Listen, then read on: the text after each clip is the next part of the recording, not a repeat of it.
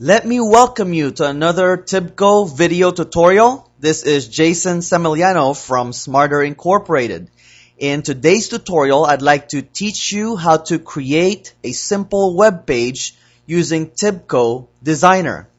Before we dive into that, let me just take a brief moment to thank all of our fans for sending us emails and comments telling us how much they appreciate these video tutorials and how much it has helped them in their growth as TIBCO developers and consultants. It is my hope that as you continue to learn more and more about TIBCO, you will come to realize how powerful of a tool it really is in creating applications for your company. Continue to send us your comments because they serve as inspiration to me and motivates me to continue creating these tutorials to help you in your growth as a TIBCO developer or consultant. So with that said, let us move right on into the tutorial. Let me show you how to create a web page using TIBCO Designer. So please follow along with me. Open up your Smarter TIBCO Tutorials TIBCO Designer project that we created in a previous tutorial. Follow along with me and let us create a new folder underneath the Business Processes folder. Create a new folder. Name this one Create Web Page. Click Apply. Inside the Create Web Page folder, let us add a resource. We're going to add a process definition. We're going to call this one Hello World Web Page. Follow along with me. Click Apply. Double click on the process definition. What you'll do now is that you will add a resource, and into the HTTP palette, you will see that there is an HTTP receiver here. Add that, select that, and you will see that your start activity disappeared and was replaced by an HTTP receiver. Alright? You'll notice in the HTTP receiver activity that you need to put in an HTTP connection shared resource. You see this bolded field here? So that means we have to create that first before we can proceed. So follow along with me. Go into your shared resources folder.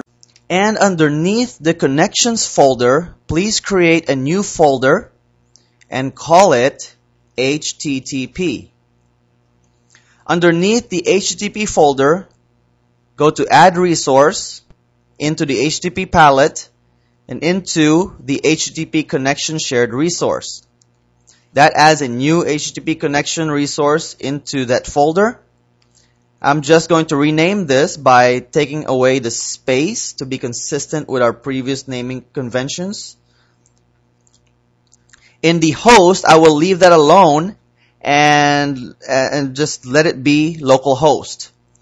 In the port, I'm going to put port 80. We're going to use port 80, the default web port, when you surf the internet. Click Apply. And then save. So we now have an HTTP connection that we can use in our HTTP receiver in our process definition. Go back to the Hello World web page into the HTTP receiver activity.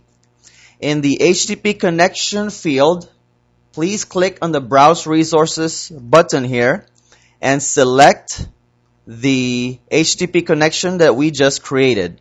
Right there. Once you've selected it, click OK. It's now in the field. Click Apply, and you're done with this activity. Let's move on and create the next activity. Follow along and right-click, Add Resource, HTTP, Send HTTP Response. That adds a new activity into your process called the Send HTTP Response. I'm going to connect them by putting transition lines. In the Send HTTP Response, all I'm going to do here is indicate that I'm going to reply for the HTTP receiver. And all you have to do is select the HTTP receiver from the drop-down box. In the Input tab of the Send HTTP Response activity, you'll notice that you need to provide content here. So what I'm going to do, I'm going to keep it really simple, a very simple web page that says hello world. Here's what I'm going to type. Follow along with me. I'm just going to put a little HTML tag here called the H1 tag, and then hello world, and then I'm going to close the H1 tag.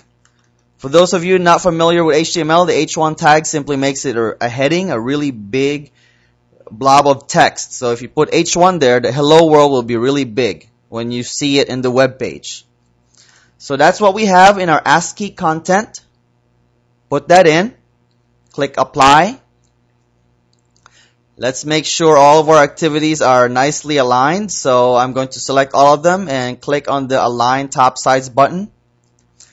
And then I'm going to validate, make sure that they're all ready to be executed.